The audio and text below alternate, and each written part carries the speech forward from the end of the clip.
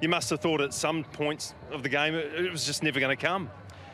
Yeah, I think, if you look at it for us, I'm going to see it as 2 points dropped. You could say we get a point from being down, but they had 10 men. So we have to be better, and we have to be able to put teams away and punish, and I think we're a bit too hasty in our decisions in enforcing it, and we need to really use the extra man when we have it.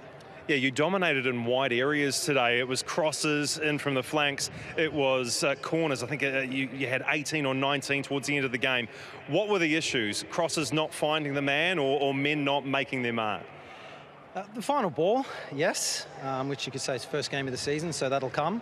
But at the same time, I think it's a little bit forcing it. You know, you get into wide area and yes, you can cross it, but it's perhaps not the right timing, and you can get a better chance or a clearer chance, a more clear-cut cross if you're changing the side and making sure you use that extra man and create the overload. From a personal point of view, how are you feeling? You're recovering from osteitis pubis and you're on your way to the World Cup, fingers crossed, hopefully. How are you feeling? Yeah, I'm not there yet. I need some good performances, so it's good to be back on the park and get some minutes into the legs.